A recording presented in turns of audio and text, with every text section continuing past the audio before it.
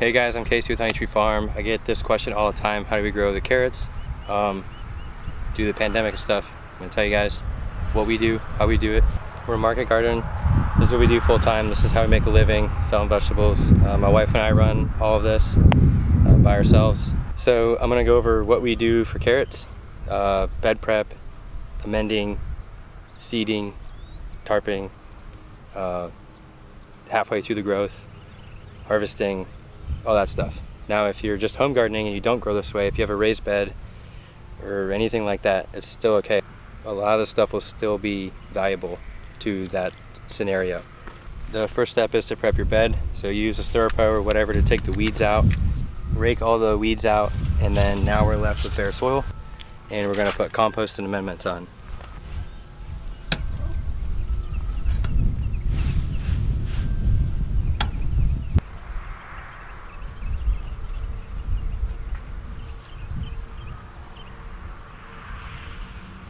Alright, so this is alfalfa meal, a little bit of biochar, and a little bit of Tennessee brown rock, which is the phosphorus. Our soils here in the southeast, we're in North Carolina, are really low in phosphorus, so I have done a soil test and amended correctly for the soil test for all of this.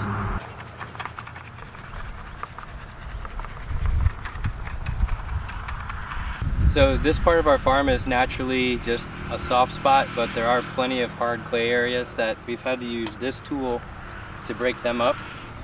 This is called a broad fork. Stick it down in the soil like this, and you're mimicking a deep tillage. You're kind of going down into where the soil is hard and opening it. And when you do that, you allow oxygen down there for the microbes, and you also just manually loosen the soil. So you see how that's lifting?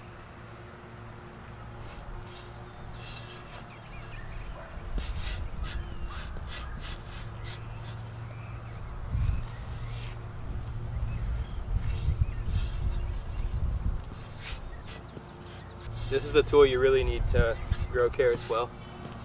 So what carrots really want is a loose, well-structured, not overloaded with nitrogen soil. If you grow a lot of greens or tomatoes or something that needs extra nitrogen, planting carrots there probably isn't the best bet. Alright, now that it's broad forked and loosened up, we're going to bring the BCS over it and get it ready to seed. We use a BCS. I'm probably going to put it at 1 inch. And so it's a tiller that you can set the height on, and I'm going to go 1 inch down just to mix the very top of the native soil with the compost, because the compost sucks, it's too dry, and that's what we're stuck with. That's just the way it is. Reality, you gotta adjust and adapt.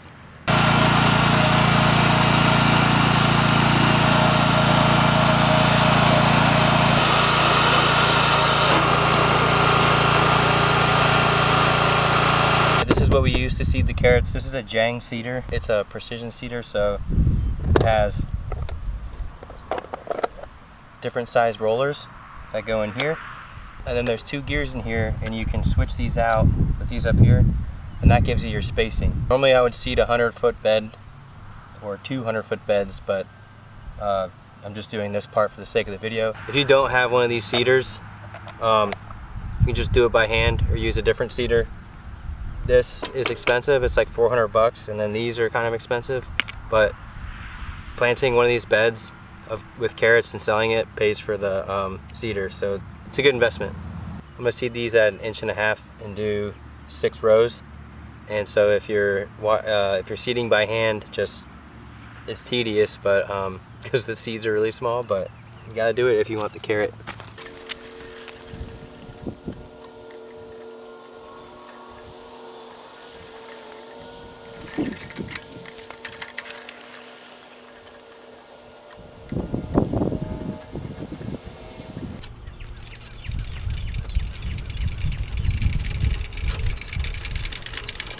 Alright, now we're watering it in, and then we're going to cover it with a tarp to hold the moisture.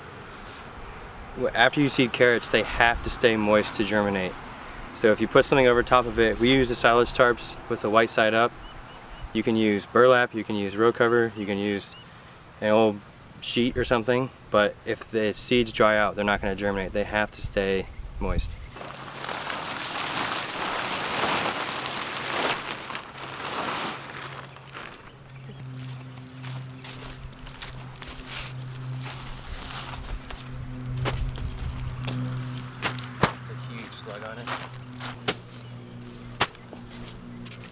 Most of the time carrots can take 10 to 14 days to germinate, but with this method it's like 4 to 5, especially if it's warmer outside. So after they germinate, they won't be this big obviously, but you will have smaller carrots, and they will be like this. And so what's important with the carrots is that, especially in a bed like this that's planted so dense, is you want to keep it weed free.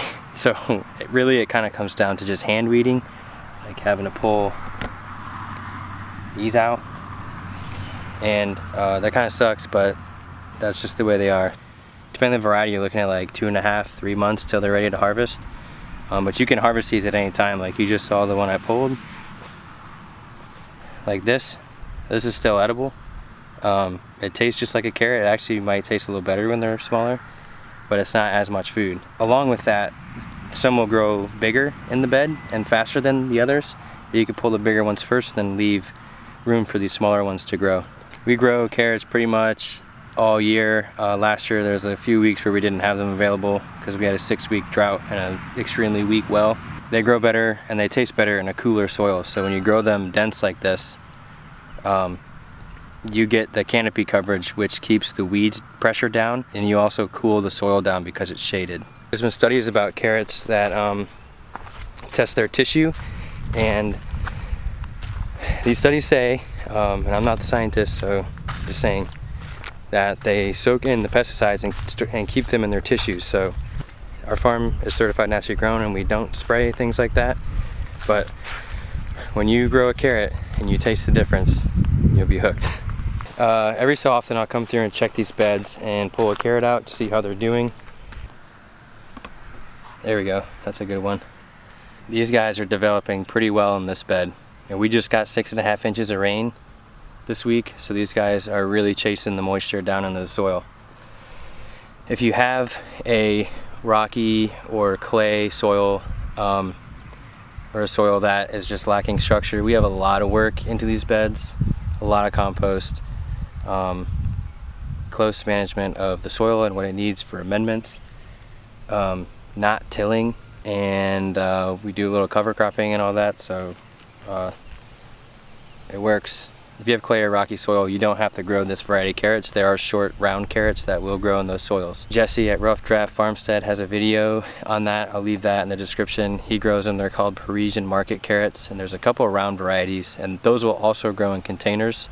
So I've read and been told. I haven't done it, but those are options if you can't plant like this, don't have the soil worked enough yet, or want to grow in a container. From my understanding, this kind of root development on a carrot is more phosphorus and potassium and less nitrogen. So if you grow a lot of greens like we do here, we'll amend with something with nitrogen before the greens, and then when we harvest the greens, we'll plant a root crop, and the nitrogen is taken up. Nitrogen is responsible for green vigorous growth in plants. So this is a taproot, and you don't want green vigorous growth with a taproot. You want root development. So when they're ready to harvest, you'll end up with the bed like this. You can see the height of the foliage and the difference. With that seeding rate that I did and the variety, this is like 3,000 something carrots for 250 square feet. This is a pretty prime stage to harvest them. We sell a lot of carrots every single week. This size seems to be the one people like because they're still tender and they're not that hard yet. They're full of flavor.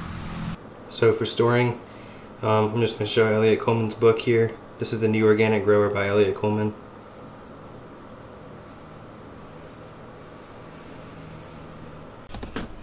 We have a walk-in cooler that we use every week for the markets and restaurant sales. We don't store carrots, we grow them all year. We're in a mild climate with a couple of tricks you can do that. So we've never needed to store them because they'll store on the ground here just fine. So good varieties that we grow are Mokum, Purple Haze, White Satin is pretty good. White Satin's a carrot that can handle interesting spots. And we don't grow the round carrots, but they're Parisienne carrots. Those are round carrots, so again, those are for the containers and heavy soils and things like that. And you can harvest them at any stage, eat them however you want. You can eat the tops are edible. Yeah, I hope that helps you guys out. It's really just, they're a lot of work, but they get easier over time, and you'll develop an intuition on them, and then you'll get better at growing them. And they're just the work. You gotta do the work.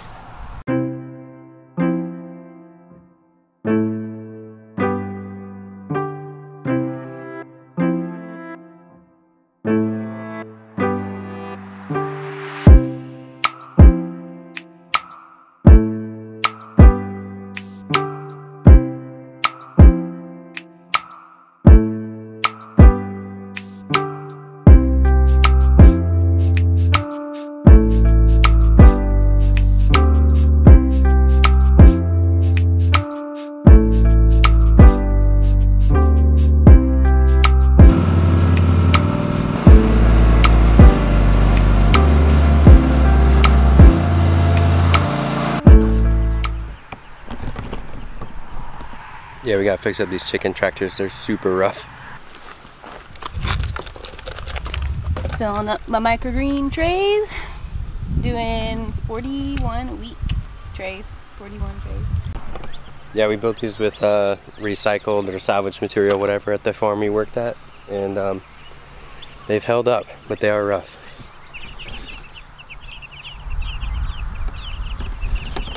We gotta split these guys up now. They're getting too big.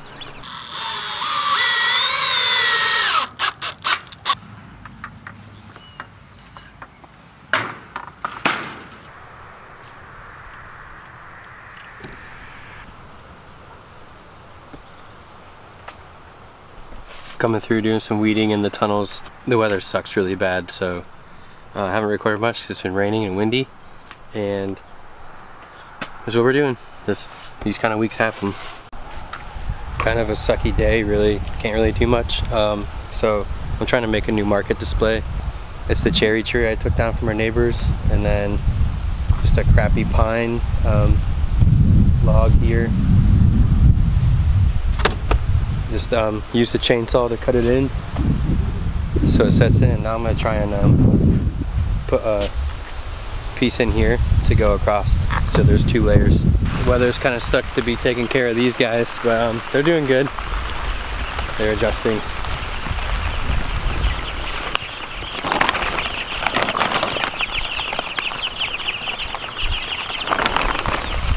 Fresh grass, remove them twice a day.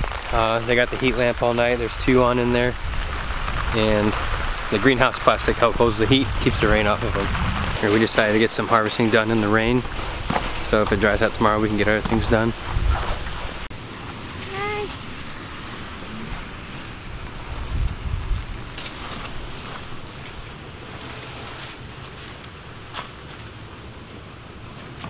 This is what we've been working in all week.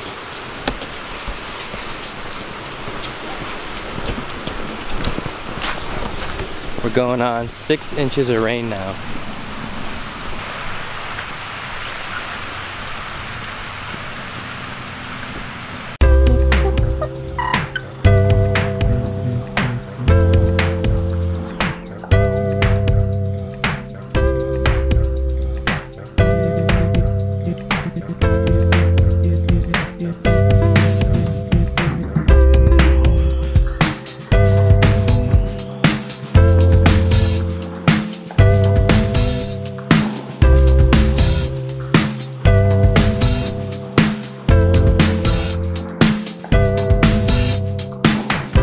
Hey guys, sorry I couldn't record anything.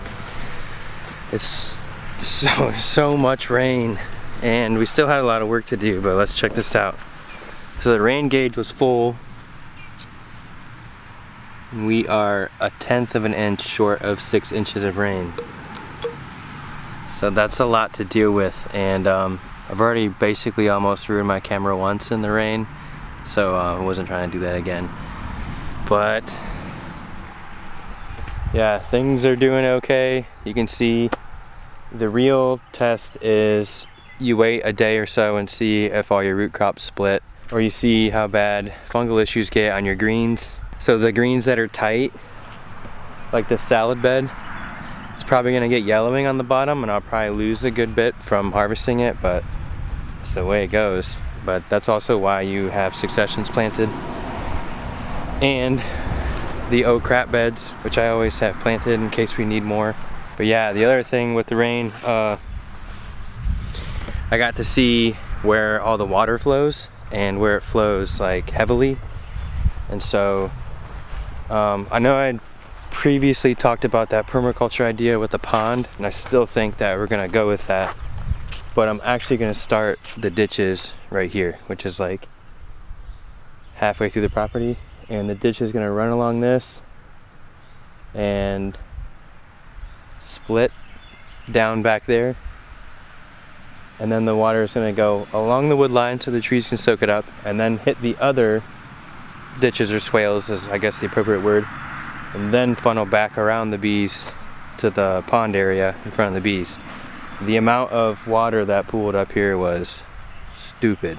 It didn't flood anything, thankfully, because we have a bit of a sandier top to our soil, but as I was harvesting carrots, I could see where the water was starting to pool up. So it's all stuff you learn along the way.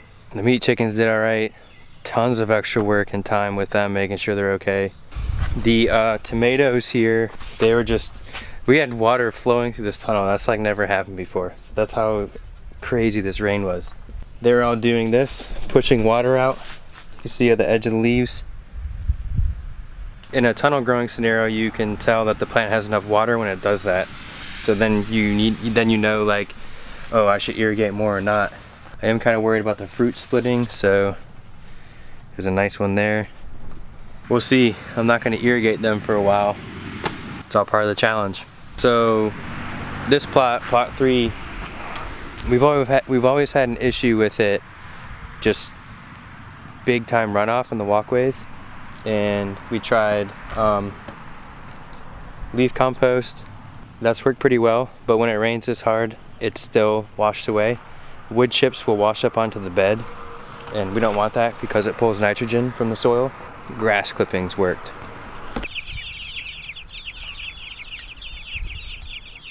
Squash is like blowing up after the rain that we had. We had 6.5 inches. Mm-hmm.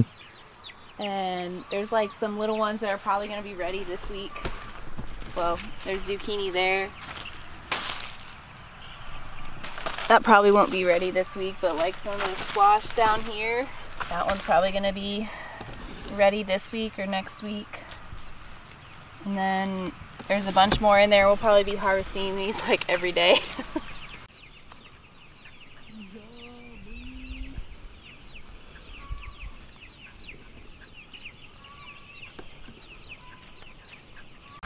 All right, tree of the week. No one guessed it. No one even tried. This is a Chinese chestnut.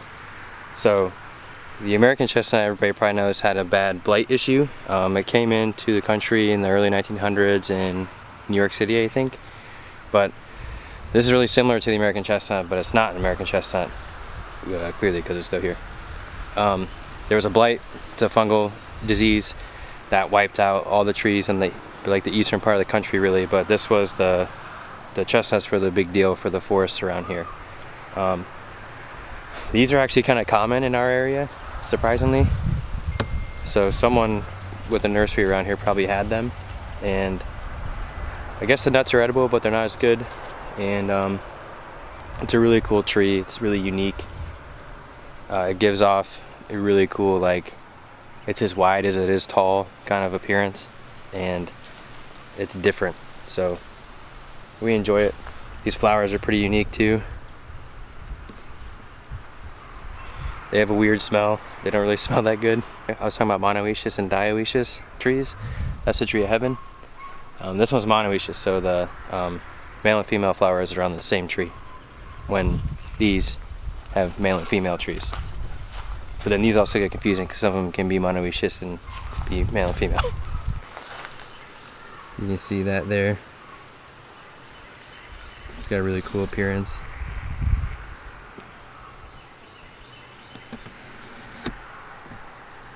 So yeah, if you have memories of chestnuts or anything like that, and you want something like that in your landscape, you can plant this one. There is a chestnut works in their production. It's like crossed between 2 other chestnuts and then this one, and they have a nursery of them. None of them have shown signs of the blight, so I guess there's hope, but that's decades out, I bet. But in the meantime, if you want a chestnut, that's what you get. Alright, if you watched this far, the sales this week were great, markets were awesome, the farm pickup was great, we have awesome customers. It's the most we ever sold, and we're like actually making a living growing vegetables now, which is awesome. We just hope that we can keep it rolling, keep growing quality stuff, and people like it. The 2 tunnels did ship, so next week we'll be putting up the nursery and getting that set up. Like kinda at the worst time to do it because we have so much planting and the weeds are exploding, but it's gonna be a lot of work. I know the vlog was short on stuff this week, really, that's why I did the carrot thing too. But like I've said before, we're just documenting what we're doing, and farming for real, not farming for content, so I tend to lean towards actually growing stuff instead of filming it. But anyways guys, thanks for watching.